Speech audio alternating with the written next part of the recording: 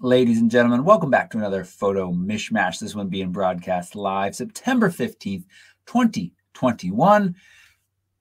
Title of the show, All by Myself. Sorry for that little singing interlude. It just happens. It's just me today. And yeah, maybe I wore Steve and David Carr out a little bit too much, but I will survive. There was a long period of time where I did this show by myself. Yeah, it wasn't as good, but I still did it by myself. I've got things to talk about. First, I'm grumpy. I found myself very irritable today. And as I was making my tea, I thought, I think it's because I'm not in Iceland anymore. I'm having Iceland withdrawals. So I did just return yesterday evening from Iceland, feeling a little jet lagged.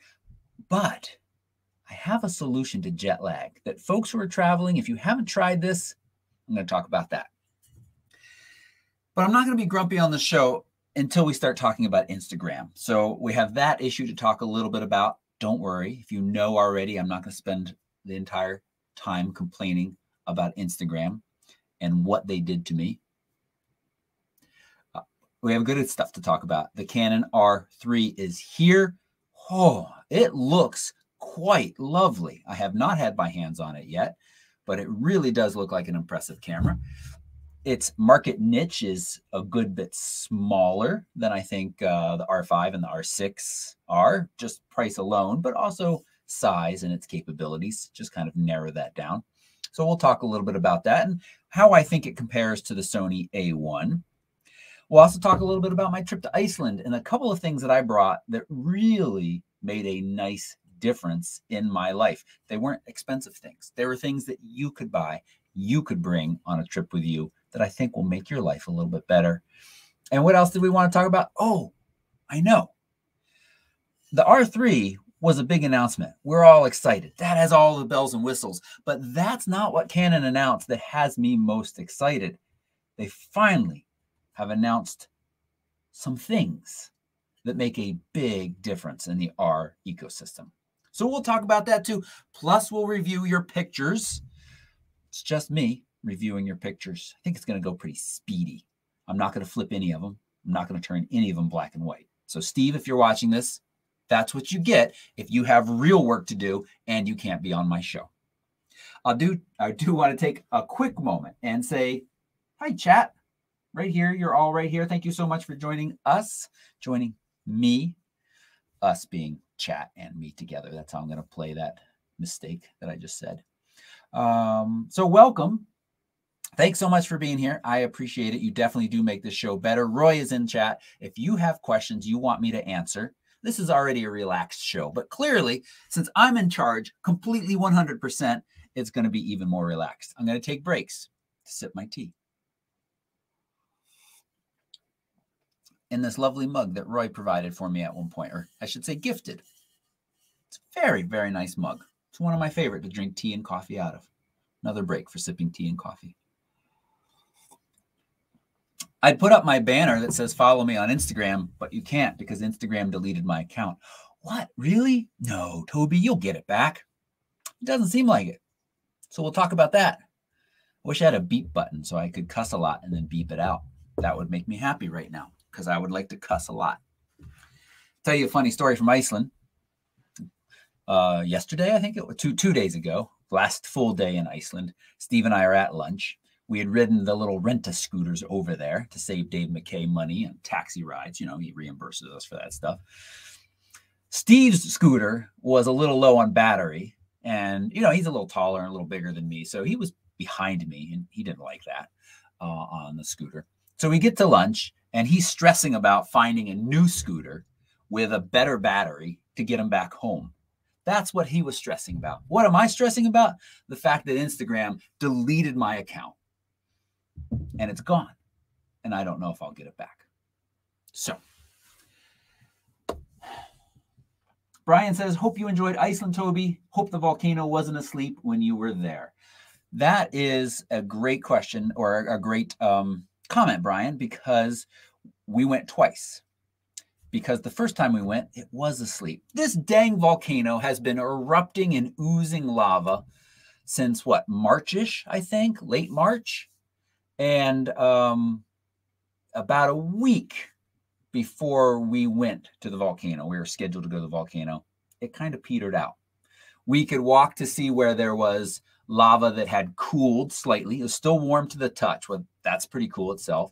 It was smoking in places. That was very cool itself. But there's no juicy orange lava, no hot magma to be found. So when we came back to Reykjavik at the very end of the tour, Steve and I took the opportunity to go back to it because it started erupting again. And I have some pictures. The hike was pretty tough to get there. It was uphill for about 2.5 miles, parts of it incredibly steep, and it was rainy and windy. And I'm talking wind like sticking your head out the car window when you're on the highway, 60 miles an hour. When I was breathing hard and my mouth was open like this, you turn a certain way and the wind would start to catch my lip and make it quiver like those dogs that stick their head out the window. It was incredibly windy. People had built these little rock kind of walls up at the very top of the mountain where you could go to see the volcano, to kind of see into the crater. And those were lifesavers. I mean, like literally, there was times it was so windy that I was pushed around by the wind. You'd stumble a little bit. And I discovered that if you hiked like this, you presented a little bit less of a target for the wind, and you could, feel a little more stable. But every once in a while, I'd have to take my hands out because I'd stumble on a rock or something, and then the wind would catch you, and you would stumble a little bit more. I'm not exaggerating. It was intense. But then you got up there, you're behind this little rock wall, and you were photographing lava spurting out of a volcano. 110% worth it. Absolutely. And even I think if we hadn't seen the lava, it still would have been worth it because one, I get to tell the story now, and two, now I know what it's like to hike in Iceland when the wind is blowing that much. So it's a neat experience to have. I like experiences. And I was talking about this a little bit on the trip. I love photography. Clearly, I've made it my living. But there is a part of me that I think uses it as an excuse just to go out. It's not always about getting the pictures. It's about saying, hey, I'm going to go get these pictures, but it's the experiences I have along the way that kind of make it that much sweeter. So, yeah. A couple bits of chat that I'm seeing. I thank you, chat, for reminding me. PEN, Photo Enthusiast Network, which I'm part of. And if you're watching this and you're not, you should consider joining photorec.tv/PEN. Lots and lots of people are also PPA members, the Professional Photographers of America, which are currently having their international photo competition, of which a lot of PEN members have entered, and so many are doing really, really well. Again, even if you've entered and you didn't merit any of your images, you still learned something and you got feedback. So much like what I'm saying, where I'm going out, it's not always about the photos. Entering the IPC is not always about meriting. It's about the experience and the learning as you go. So congratulations to those who have entered, no matter where you are in the merit number. What do you all want to talk about first? You want to talk about Instagram deleting my account? You want to talk a little bit more about Iceland? I think it's not only that I'm no longer in Iceland that's making me a little grumpy. It's the fact that in Iceland, if you chose to go see a volcano erupting, you could do that. It's just a wonderful country. Every single time I go, this was now my 4th trip. This was a full 2 weeks in there, a 10-day standard trip. And then some people stayed on for a couple more days, 3.5, 4, for an extension into the West Fjords. Every time I go, we're just driving in the bus and I look at this landscape and go, it's just amazing. It's just epic. There are other landscapes in the world that are epic in different ways and gorgeous and beautiful, and I'm excited to see those. I'm excited to go to those places for workshops, but there is something special and unique about Iceland that just really stands out. And the easiest way to describe it is a landscape photographer's dream. I mean, there's just so much content there to be captured. places to experience and enjoy. And it was just a lot of fun. It was a lot of fun. That was my first time fully leading this trip. And that was fun too. It was a lot of fun to be sharing this place with so many people and to see it through their eyes as well, which was exciting. So as beautiful as I find Iceland, it is even more interesting, I think, to bring new people there and hear them say, ooh and ah. We saw so many rainbows. I lost count, over a dozen rainbows. Sometimes the rainbows led to a glacier, like literally. Sometimes they arched over a field of Icelandic horses. Sometimes they connected to a famous landmark or rock. Just wonderful. The one thing I'm not good at, though, is really saying the place names. They are, that language is tough. It's really, really tough. So Fran says, stop making me jealous, Toby. You know, you got to come with us. We'll be back. And I'm really excited to be working on some other tours to Iceland, not just kind of our standard 10-day, but some ones that focus on different areas and maybe have a little bit more, I don't want to say extreme, but a little bit more adventurous as well. So stay tuned for that. It's not coming anytime soon, but stay tuned. I'd say follow me on Instagram so that you would be updated, but you can't because Instagram deleted my account. Should we talk about that? Let's talk about it, and then maybe I'll stop talking about it. I'm going to do a video about it because I have some practical information to share about what if it happens to you. And you're out there sitting thinking, it's not going to happen to me. Why would Instagram delete my account? I was sitting there a couple weeks ago thinking that same thing. So the real short story, because it's kind of a stupid and boring story. I have a business account with Instagram. They provide analytics that show you followers, gains, losses, you know, where your followers are, what time they're most active, things like that. But it's pretty basic.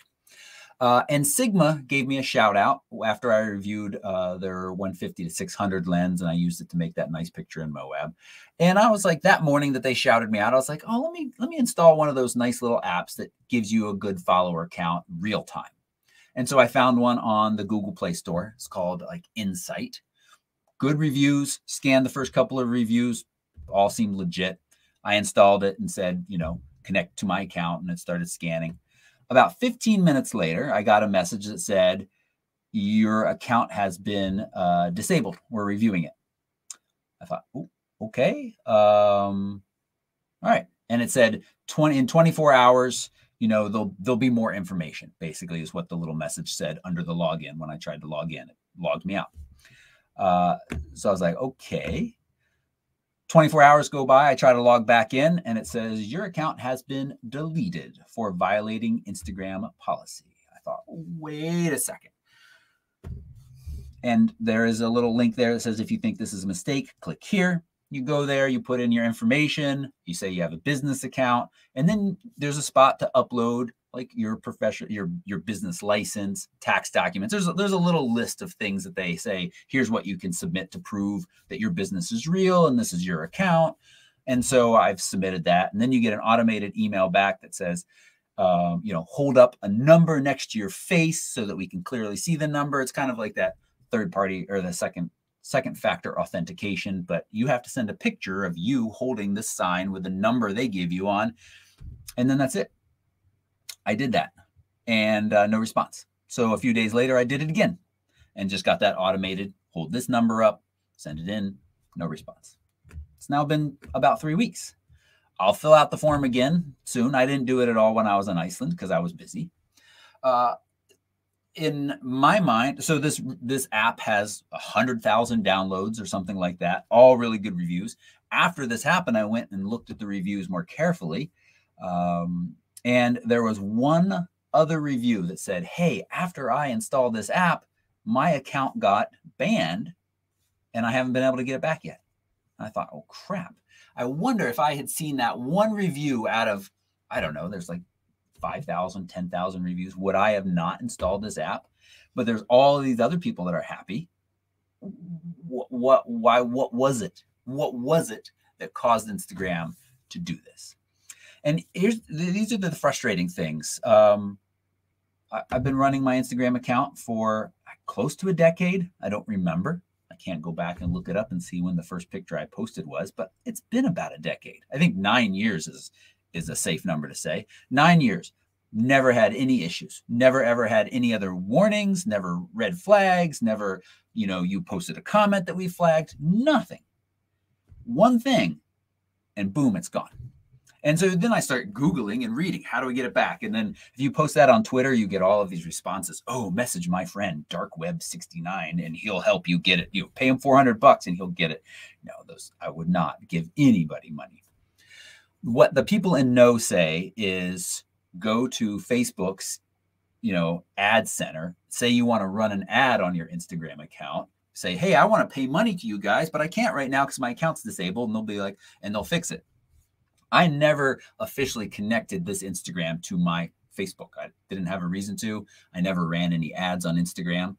But I did get a hold of somebody at Facebook. I actually was able to chat with a real person and said, here is my username. I've been banned. It's kind of ridiculous. And they looked into it and they basically acknowledged that, yep, you've been banned. I'm really, really sorry. But the only thing I can tell you to do is to fill out that form again. That's all they could do. So that's annoying. And yes, I mean, I'll try to kind of think of a couple of different analogies of this, but I can't think of any good ones. But I'll just say this. More than I have all the pictures. I didn't lose any pictures. I have a lot of the captions, which for me, when I post to Instagram, sometimes the captions are almost more important to me than the pictures. It is kind of a diary or journal entry of what I was doing or seeing or thinking or where I was when I captured this picture. And I like those. Those are all gone. I have a lot of them because when I write them, I often don't write them directly into Instagram. I write them into Google Keep or sometimes a document. Or I have been slowly working on putting together a little photo book, and I had collected captions from many of my favorite pictures, and I have those in a separate document as well. But there are thousands and thousands more captions that are now gone. That's a bummer. That was a really nice record. And so my account is just wiped out, and there's people that write me through photorec.tv Instagram, or have reached out through email or other channel and said, what happened to your account? So it's the connections I've built with people and the friendships. I call them Instagram friends. There are a lot of people that I interacted with frequently on Instagram that I may or may not have ever met in person, but that's all gone. So that's crummy. Kevin says, try calling someday. You can't get anybody on the phone, Kevin. There is a helpline for Facebook and Instagram, but when you call it, they say, if this is about Instagram, go to our website. Yep. And like I said, I got a real person on that I'll, say. And then other people say, well, Toby, you are somewhat of a celebrity. I mean, the teeniest, tiniest celebrity. Not enough for Instagram to care. I was never verified on Instagram. 24-ish thousand followers, and oh well. All right. Let me take a moment and look at what you all are saying about that. Lots of tears. Lots of tears. Pam wants to know, is it cold in Iceland? Honestly, in September, not really. I'd never call it balmy, but it was never cold. Chilly when the wind was blowing and when it was damp, but it's never really cold. Bring a nice jacket, Pam. Stop being a San Diegoan. All right.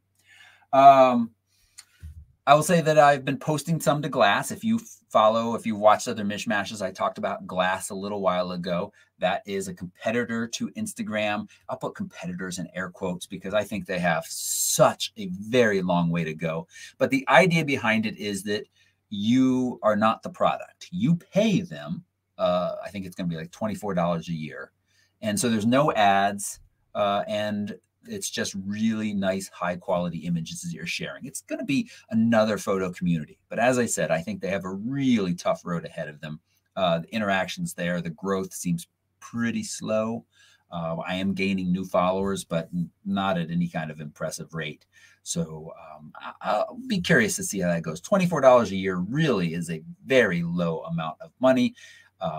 If it means that I get a place to share pictures where, you know, ostensibly when something goes wrong, I can actually talk to somebody and say, hey, why did this get so broken? So we'll see. All right.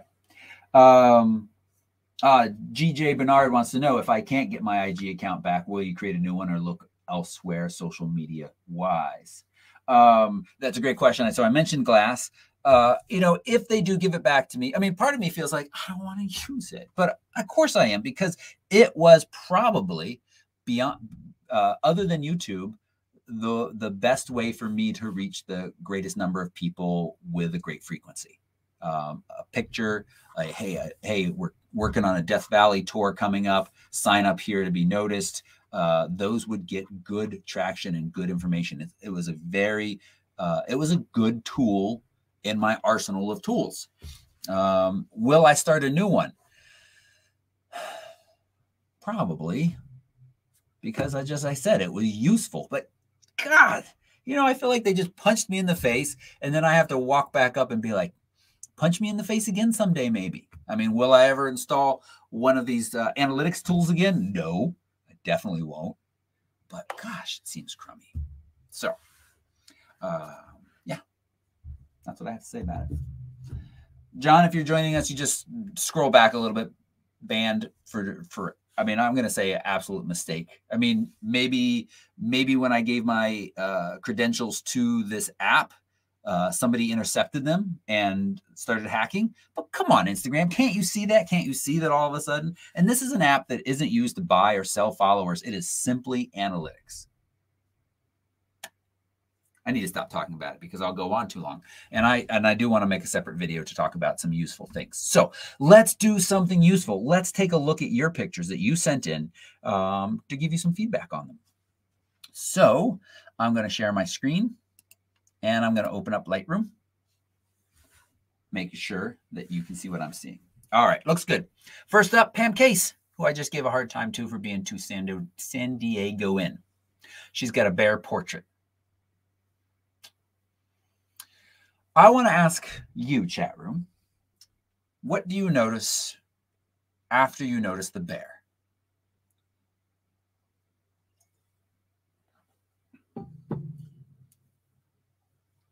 If you said the green, you're seeing what I'm seeing. So we've got this nice bear, but then immediately my eye is drawn off to this little bright strip of green off on the right. A couple of things you could do about it. I mean, the easiest thing you could say is, well, I want to hit the R key to get into crop, and you could just kind of crop in, make this a real tight portrait. I'm going to crop in on the other ear, kind of a similar amount, maybe come down a little bit like that. Now that feels a little tight to me. Here, let's do this. Let's change our background to a medium gray so we can kind of get a sense of where this picture ends. So that's one option, but I don't love it. It's the fastest, but that doesn't mean it's the best. I think another option that is not too much more work is to get a brush, bring exposure and or shadows down, and come in here and just brush this green down and make it darker. That's what I would suggest. Now, out in the field, when you're capturing this, Pam, I would love for you to look and say, oh, look, there's a little bright strip of green back there. If I step a little to the right or a little to the left, I could hide that maybe behind the bear's head or, you know, behind some other object that's going to make it seem a little bit less obvious. There we go. We can start to do this. Now, we do lose some of that definition of the edge there, but I think that's much better. And this feels to me like we've just got shadow on the side, and it just kind of continues from the darkness back. The other thing that I'll say about this, Pam, is that it really feels midday-ish. Just this really harsh bluer light on the bear. And if we warm the temperature up, we can help that a little bit, bring the highlights down a little. But really, the real answer is just try to avoid taking pictures of subjects lit in light like this. Now, I know that it's not always possible, but that is going to help really kind of improve the pictures that you're capturing if you can wait for the better light, or maybe wait until the bear was in the shade a little bit more. Yes, you'd have to have a higher ISO, but that's okay because you'd have this little bit of a softer light on them. Otherwise, really nice and sharp. I love the eye contact, the catch lights in the eye, all very, very nice. Good job, Pam. We're going to move on. Sean has Smoky Mountains. Very nice. I love stream pictures. One of the very first flowy stream pictures, one of the very first pictures that I captured that I was super proud of wasn't too much different than this. It's just kind of this long exposure. This is 5 seconds. So we get this nice soft water flowing through here. And I just love it. I like a little bit of foreground too. What I'm noticing, though, is we're at f/5.6, 50 millimeters. So we're not too far away from here. And we're at 50 millimeters, not too wide either. And what that has caused you is your depth of field is shallow. Focus seems to start right about here, across the third. Let's hit the rule of thirds. So the middle third is what's in focus the sharpest. And I have to say the middle third is not that exciting to me. This up here is exciting, but it's not quite as sharp. This down here is part of the story, but it's not quite as sharp either. This is kind of just like, you know, when you're reading a book and you get hooked, you know, with a good entry, a good opening, then there's the middle that kind of fleshes out the story, and then there's the climax towards the end. It's kind of how I feel about this picture. Except we're thrown out a little bit because the beginning of the story, which I'm going to say is down here, or you could flip it and say it's up here, is not as sharp. That's what I'm trying to say. So I would love to see a little bit more careful thought about where that focus point is going to land and how you're going to lay this out. Now, I'm going to assume you're on a tripod because you're at 5 seconds. And I would say that you should take time to go up a little bit higher in your aperture. Maybe f8 could give you just a little bit more sharpness. It's not like these are terribly out of focus. They're just a little bit soft. And I would really love to see this area back here be nice and sharp so that it was a really good contrast of sharp rocks against the smooth, flowy water. That's what I would love to see a little bit. Composition-wise, I think we're pretty close to what's interesting. I might just come in a little bit tighter, kind of using this rock up here as our anchor point, and then we've kind of flow in here into this little nice pool of water, framed by the rocks that wrap all the way around in this big C shape. The term I use a lot when we're out in the field and we're talking is deliberate. You really want to be very deliberate with your framing, where things are coming in to and exiting the frame, where your center point of interest is, and of course where your focus point is as well. We can bump texture up a little bit. You could even try to cheat and get this back by maybe throwing a graduated filter over the top with just texture and clarity up to kind of bring that into focus just a little bit more. And you could, of course, use Topaz Sharpen on that area there. Don't use it on all because it's going to make the sharper part even more sharper. Your goal is to try to even out that sharpness. But ideally, out in the field, you're going to make those decisions about your aperture a little bit more. Thanks, Sean. Kevin Walk has got I'm going to say a similar picture in that it is water moving. Now, this is a great example of 1/15th of a second giving you the kind of the sense of the motion. And this is really a personal preference thing. That's what I will say about this. What do you like to see in your movement of the water? Some people like more similar to Sean's, real smooth. Some people like more like this. I'll say like again. It's just a little bit more frenetic.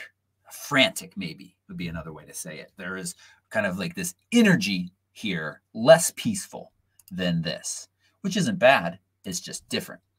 For me, I would like to see this just a little bit longer because some of this is a little jarring in its movement and its motion.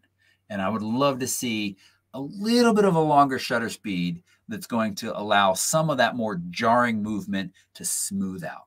I don't want to lose all the detail in all of the different places, but some of it, I think, like these little splashes and some of this movement here, just a little bit longer, maybe 1/6 of a second or a half a second, would take us to be a little bit more interesting. Other than that, I think this is really nice. This one orange rock with no water flowing over it. I mean, we have that in other places, orange rocks, but they all are kind of covered by water. That, oops, hit the crop tool. That throws me a little bit. So I think I would come in just kind of starting somewhere in this vicinity here and kind of simplify this picture so that it really is just flowing water. Somewhere in that vicinity there. And then what I would do is paint on a little bit of clarity on the parts of the rock that aren't covered by the water. Again, try to you're really kind of emphasizing that crispy rock versus flowy movement water. Nice. All right. And then we are on a roll today with flowy water pictures. This is Delena's Jewels of the Forest. This is a hike in Glacier National Park. You go along this gorge for a while, and it's just absolutely gorgeous.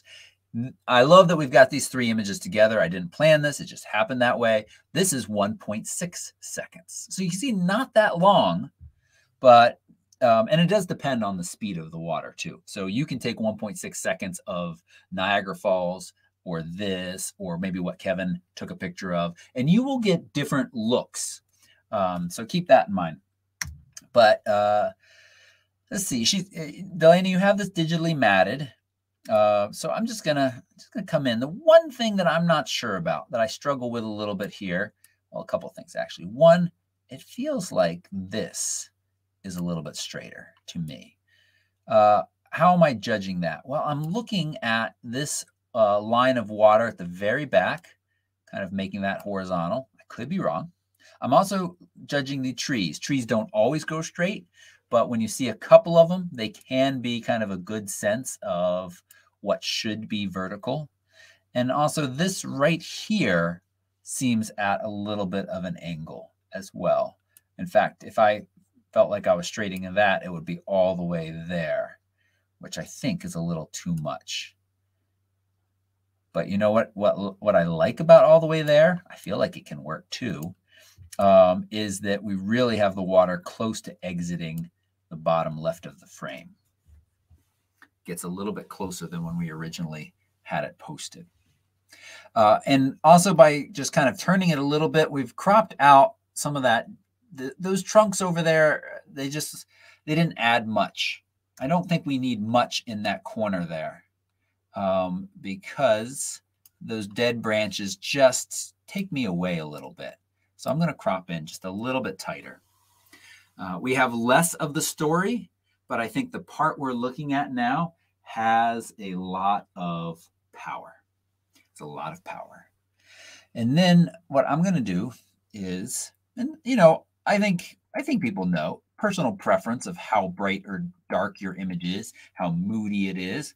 I want to see this a little bit brighter. I want to see nice detail. We've got these rocks with cool, kind of smooth, water-worn shapes. I want to really be able to see those.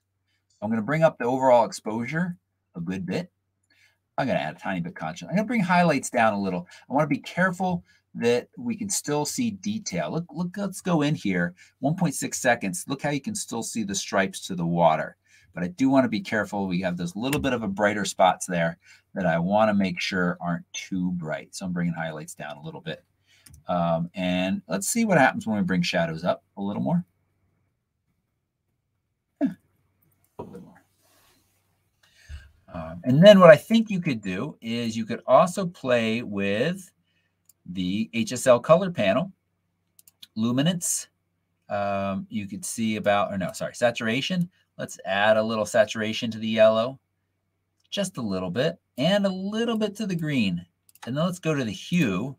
And what happens if we shift the yellow in the direction of green or the other direction. So I like to be dramatic for a moment to see if Lightroom is realizing what colors that I hope it's working with. Does that make sense? So I'm just going to push some of that yellow towards the green a little bit, +7, +10. I'm not going to change the fact that the moss was yellowish, but I just want to give it a little bit more green oomph. And the last thing that I might do is paint on. I see a little hint of cool turquoise in that part of the water there. And I might paint on a little bit more to exaggerate that. But I think that looks pretty nice overall. So chat seems to be mostly agreeing with me. Thank you, Delana. That's a beautiful spot. Becky Miller's got Moab stars. She's listing this as a stack edit. So this is something we started talking about on workshops. It's something that I've been doing more frequently with my star photos. And that is anytime you get a shot where you're like, hey, this is great. I'm loving what I'm seeing here.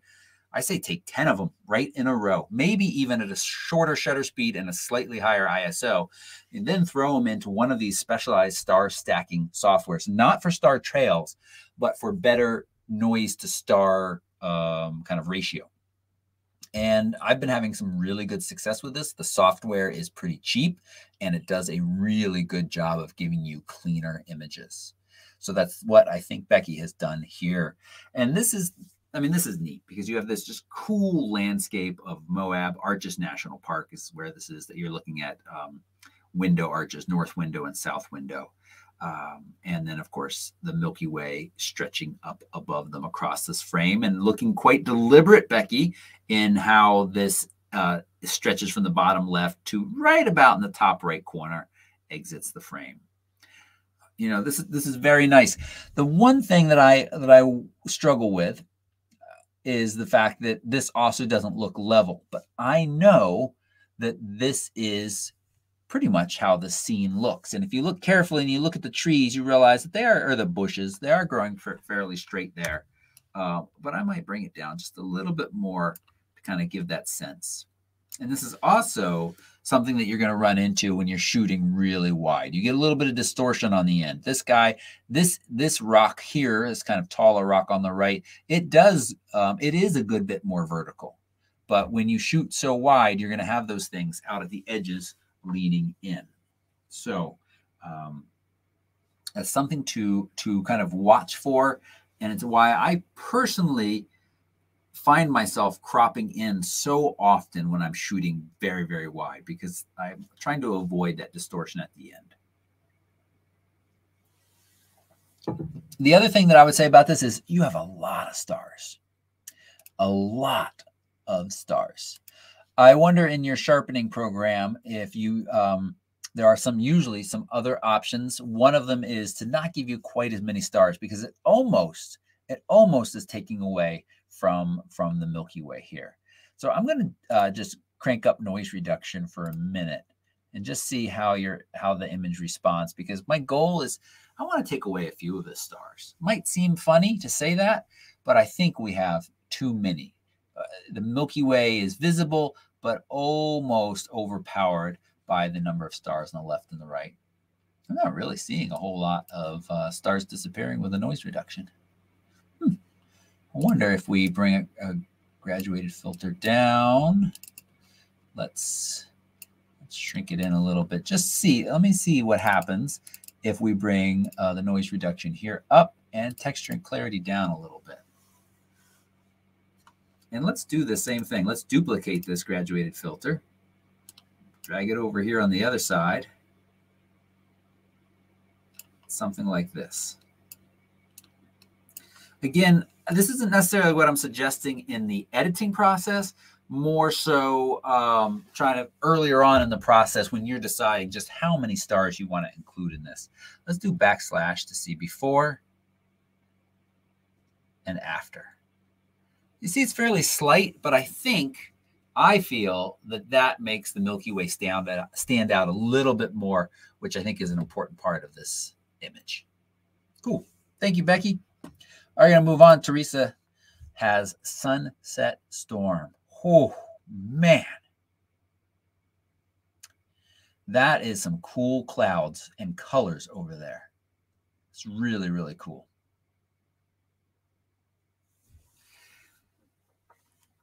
here's what I love about this image. I said what I love about this image, the clouds. Here's what I struggle with. We have a neat story of these clouds off over this lake or off in the distance. We have this lake reflecting these colors. We have a boater headed out to enjoy an evening fishing, hopefully not to be attacked by this crazy cloud storm. But that boater and this boat is a little lost in this foreground stuff. And it looks to me, Teresa, that if you had taken 4 or 5 steps forward and gotten to the edge of this, we would have a very kind of clean shot of reflection, boat, storm. We say this every once in a while in when we're talking about these images. Anything you can do to simplify your image is usually going to be good. When you look at award-winning images, most of the time they're incredibly simplistic in their kind of style and presentation to you. Very, very much so. So that's something to keep in mind and keep an eye out for. If anything you can do to simplify it is going to be better. So that's one thing I want to talk about. Next is when let's go up to, oh, that is 100%. So this is a little on the small side on this big screen. Let's go to 200%. I'm noticing just a little bit of haloing around this tree here. And I'm not sure what editing brought that in, but it's something I want you to watch for and be careful, because it's just bright enough that it's standing out there and taking away a little bit from this image. But this storm and those colors in there and that light is just absolutely amazing. I don't think, oh, you've cropped in already a little bit. That's part of the reason why.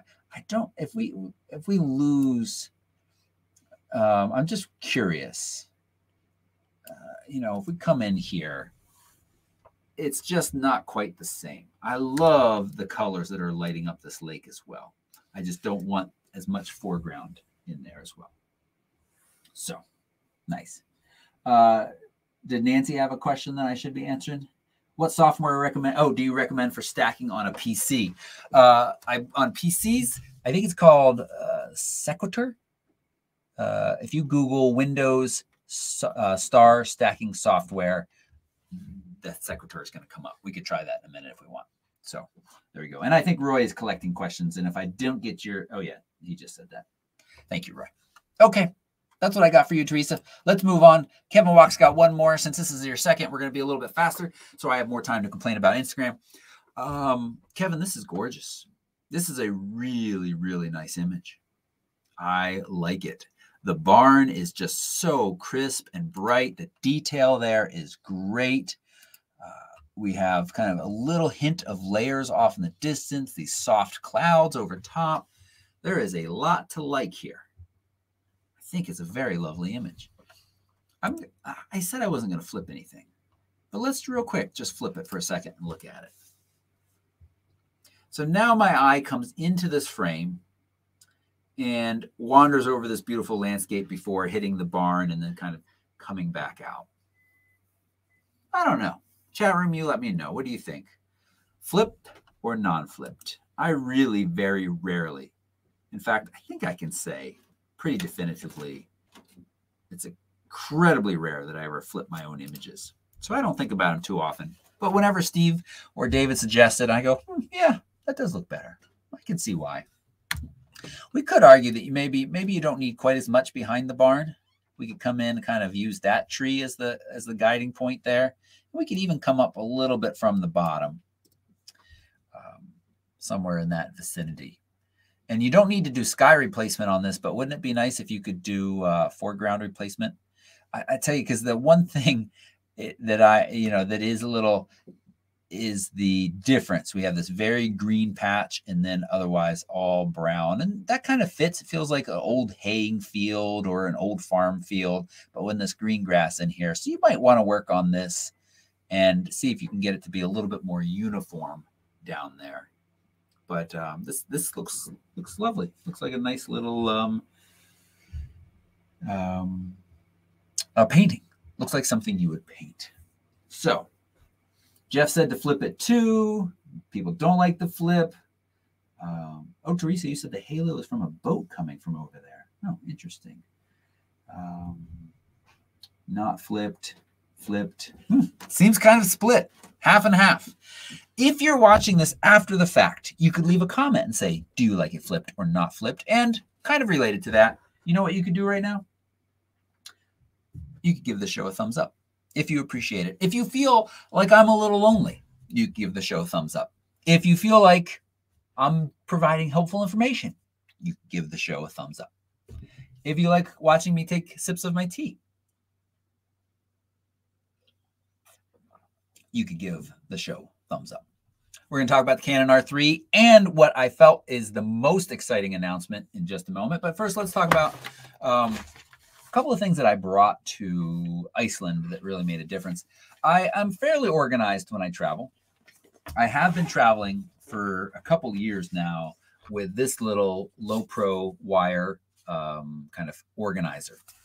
There is one of every kind of USB cable you could use here.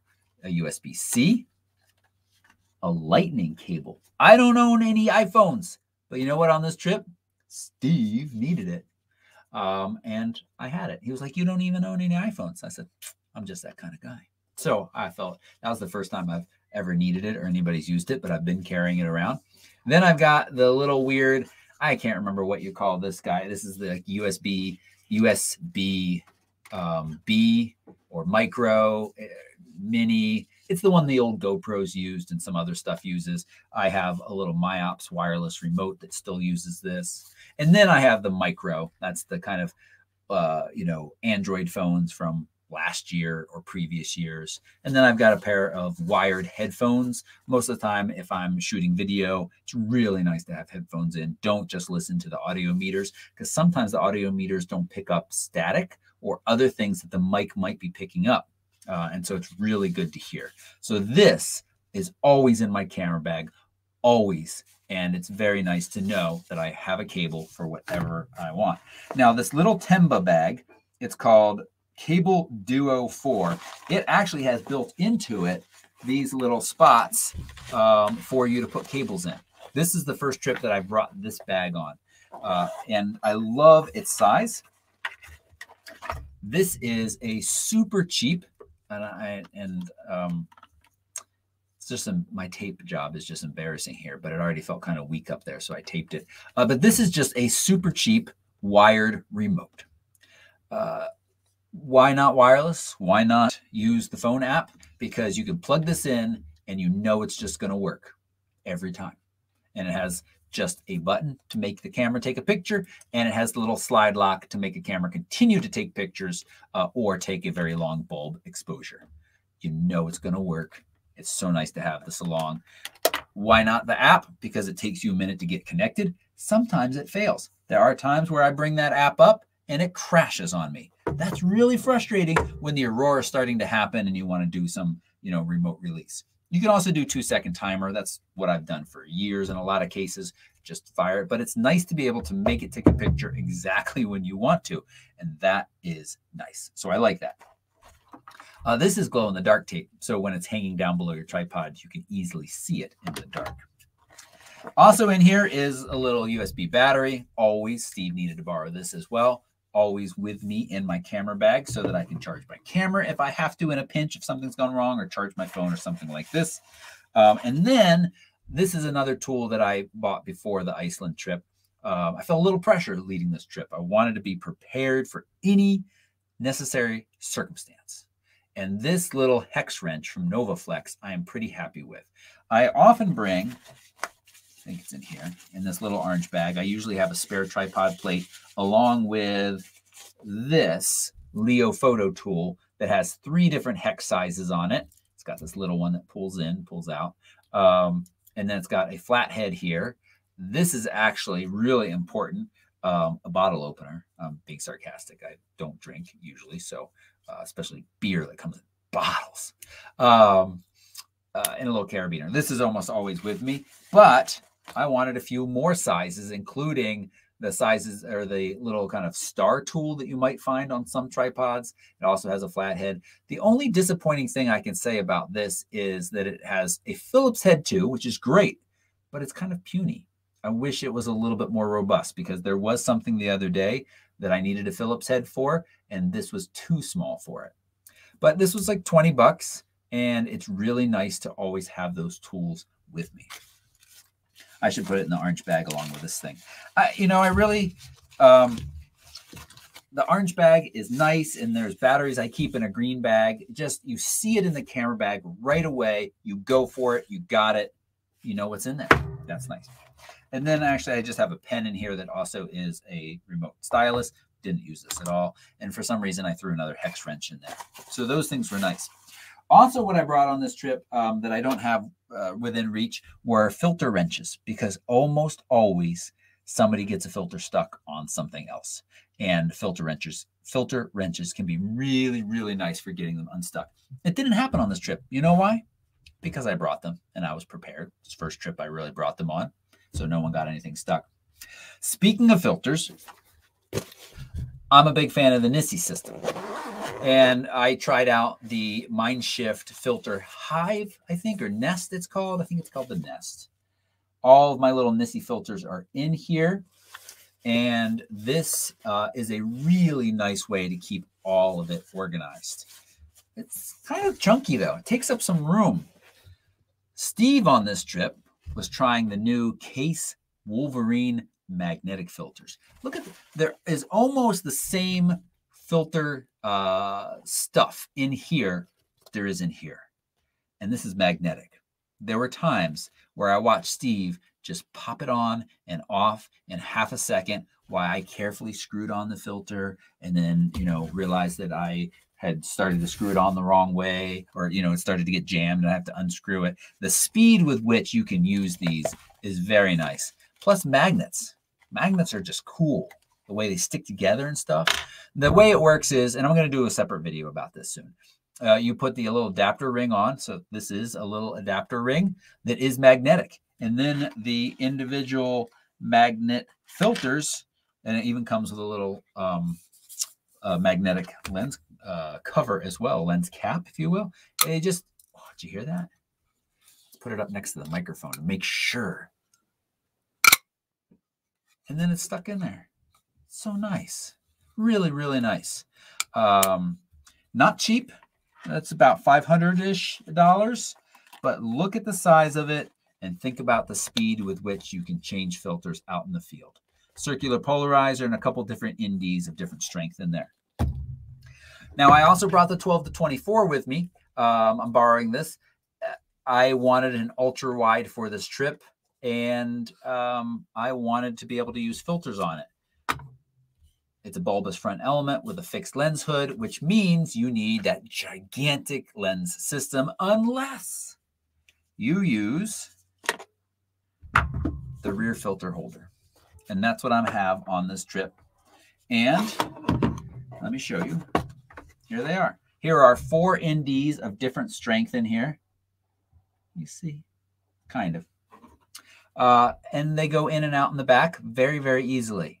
Upside, incredibly small, affordable, very high quality. Downside, you can't do a circular polarizer. And if you're trying to change these quickly out in the field, yep, you have to take the lens off.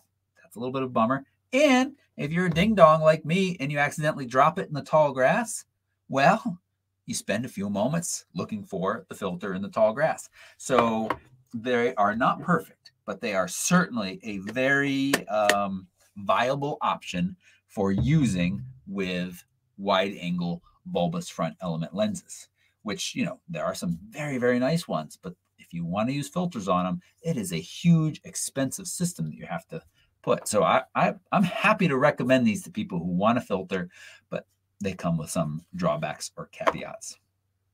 Last thing I'll talk about before we get to the Canon stuff and start to wrap the show up after questions is I brought the Air 2S with me. Again, leading this trip, I did not have a lot of time to fly, spending a lot of my time figuring out where we were going to go next and how much time we were going to spend there and helping people once we got there. But I'm really, really happy with this purchase. I've got no issues. If you haven't been paying attention, I bought this to replace my Mavic 2 Pro or Pro 2 that went for a swim in saltwater in Alaska earlier this summer. And it does everything that the Pro did in a smaller, more compact version. And although I didn't fly it around the volcano because that wind was insane, I did fly it on a day when the sustained winds were just a little bit over, I mean, they're right about 30 miles an hour. It was really windy. I got it out and people were like, wait, are you really going to take off? And I was like, yeah, I think it'll be fine. And it was fine. I didn't fly it very far away from me, and I didn't fly it, downwind for a half mile and then expect it to come right back to me. But it stayed stable, and here's what you do. When it's a very windy day, you take off, you watch it hover for a minute, see how it handles. Then start to fly it into the wind and make sure that it can make headway, meaning that it can go even against the way the wind is blowing. And if it can, then you should be good. If you don't fly it too far away. How the people get into trouble is they fly it too far away, and then it tells them, hey, I'm far away and I need to start coming home before I run out of battery. And then you realize that it's having to do twice the amount of work to come back against the wind, and then the battery dies before it gets to them and it falls out of the sky. That's how people lose their drone.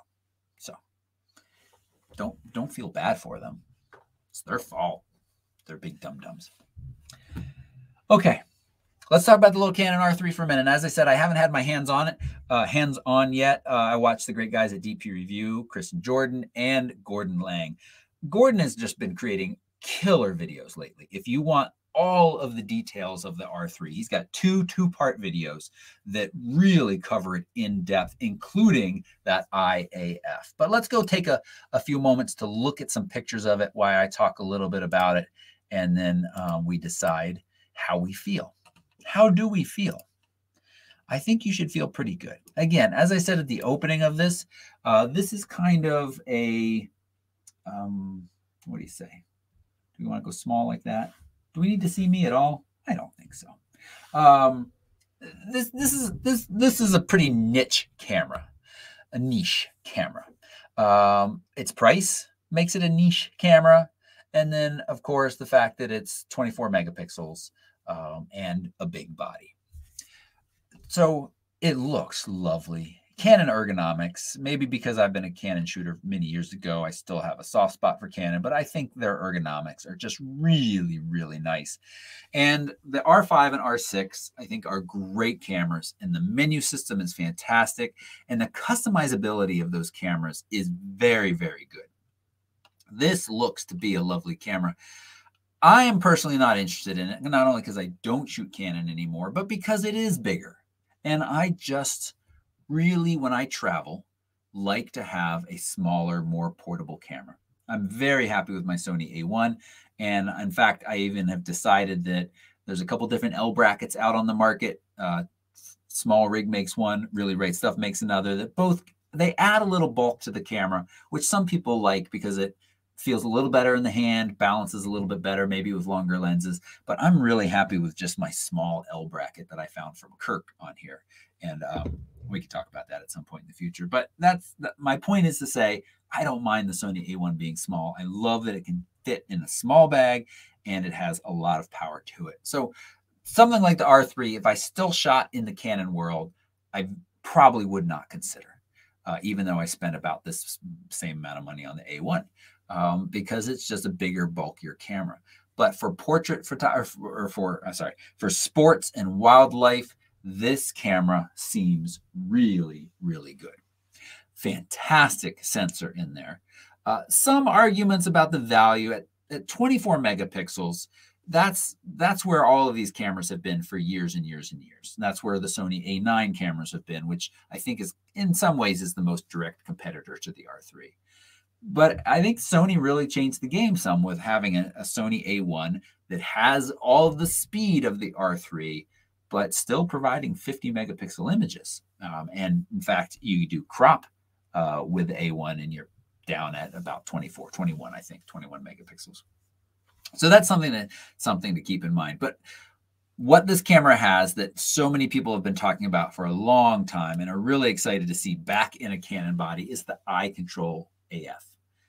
You can look to activate focus points within this camera. And Gordon talks about that in depth, and he is very, very positive about it. And Gordon is a great guy. I think he's a great reviewer. He's a great photographer. And when he gets excited about something, I take notice, because he is not he's not a hype guy. You know, he's not like, oh, this is the new best thing. If it's good, he tells you it's good. If it's not good, he tells you it's not good. And for him to say that this is working really well, and I believe he even called it a game changer, is impressive. So you can't use it to track moving objects, but you can use it to move your focus point around simply by looking, and then it will start tracking if you're in one of the tracking modes. So again, you know, I think the R5 is still going to be the camera for most people. It's fast, it's got incredible autofocus, but for those who need even more power and are willing to pay for it, this R3 is going to do well. It's going to do well. And it's just really impressive how much Canon has improved since their initial mirrorless, the EOS R launch. The R5, R6, R3, all very, very nice cameras. This is, you know, this is pretty expensive. And when you put it up against something like the Sony A9, it might not look as good, but this is Canon. They've got some great lenses to go with it. Plus, of course, with adapters, it's going to work with a huge lens selection that they have. And I think people, the pros who shoot Canon, are going to be happy with this.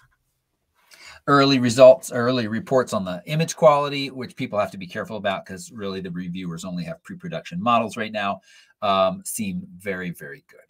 So it looks great. It looks great and is fast enough to use the electronic shutter without any kind of worry about things. But here's what I find more exciting.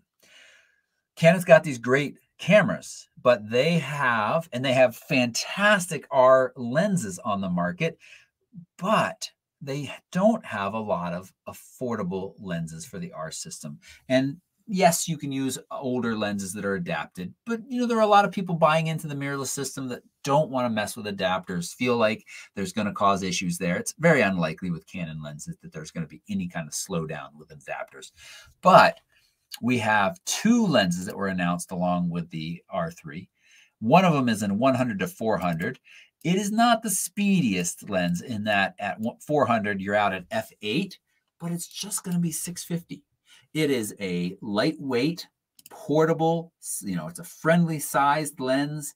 The image quality, I suspect, is going to be excellent. And it's going to be just 650 bucks. And if you say, oh, f8 out of 400, that's terrible, you have to start to change your mindset here, because these cameras, the R5, R6, R3, you can go to very high ISOs without a whole lot of worry. 3200, 6400. And yes, if you are primarily shooting in low light conditions, maybe a sports photographer doing night games or a wildlife photographer getting up early in the morning, then this is probably not the lens for you. But if you are just kind of a hobbyist and you want a lens, this range for landscapes or wildlife, you know, in midday or at the zoo, this is going to be a very lovely lens for you. And the fact that it's not going to break the bank is great.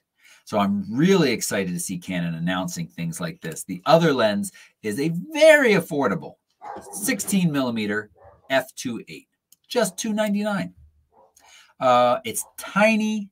It's going to be a good quality as well. Yeah, f2.8, it'd be fun if it was a little bit faster.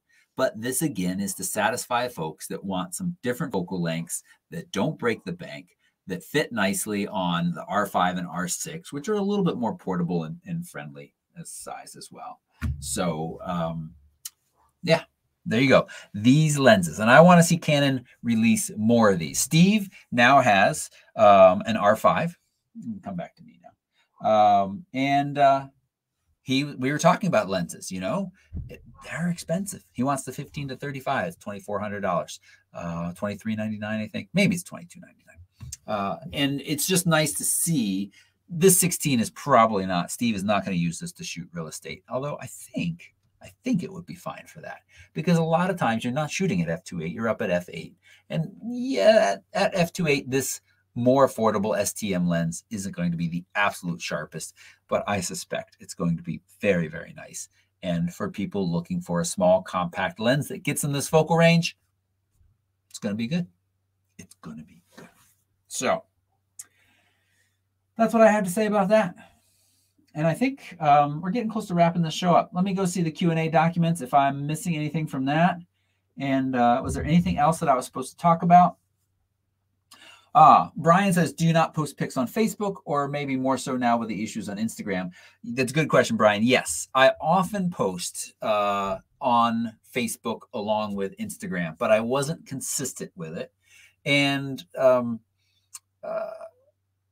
Facebook is different for me because I also put up like my family vacation pictures on Facebook, or some of, heaven forbid, my political beliefs on Facebook.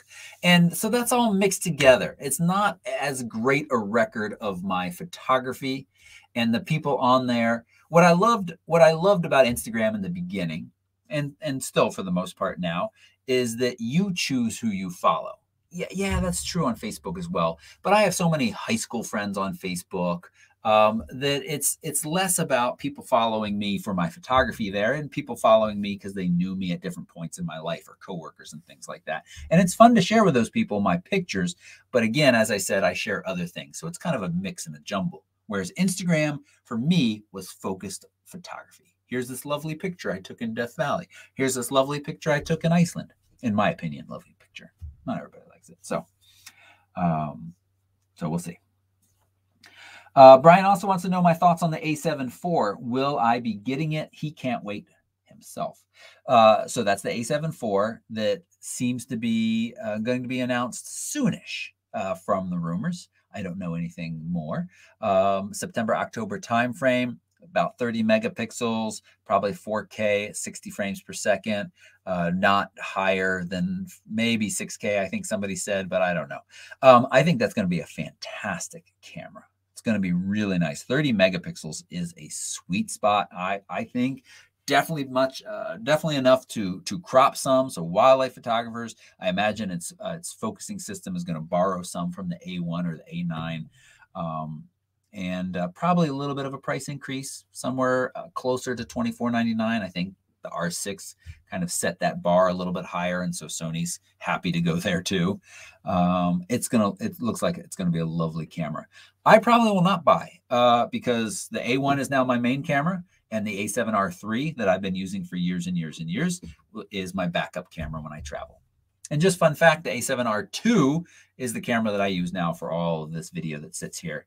And sometimes I forget to turn it off and it sits there for days. Well, there was one time for a whole long weekend it sat turned on, and it's okay. It just keeps working until it doesn't. But that does, the Sony A7 IV looks like a lovely, lovely camera. And at some point in the future, maybe I'll get it to replace one of my others. But for now, pretty happy with that. Anything else we should talk about? Oh, Delana wants to know Amazon for the magnetic filters. I'll tell you what, Delana, I will put in the pen group, and maybe I'll try to remember to put it below this video too, a link to those magnetic filters. I know they're on B&H. They're probably on Amazon as well. And they are, I can give them a thumbs up. If Steve was on this show, he would give them 2 thumbs up. I actually kind of had to pry them back out of his hands. These are a loan to me that I mostly let him use in Iceland. That's right. Not only did I charge his phone for him, but I let him use really nice filters in Iceland. You would think that he would be more sympathetic about my Instagram account and not sit there at lunch going, I don't know if I can find a scooter with another good battery. That's how Steve talks when he's not on the show. You all think he talks like he does, but he actually talks in a really dopey voice. I can say these things because he's not here. So, all right. Brian says, switch to Sony. You only have the A7S III and the A7 III, so this will fit in great. Sony for the win. Nice. Yeah, here's the thing. If you notice, there's a couple reasons I'm making less videos these days. I thought about making a video about this, but most people don't care. But I'll tell you all this.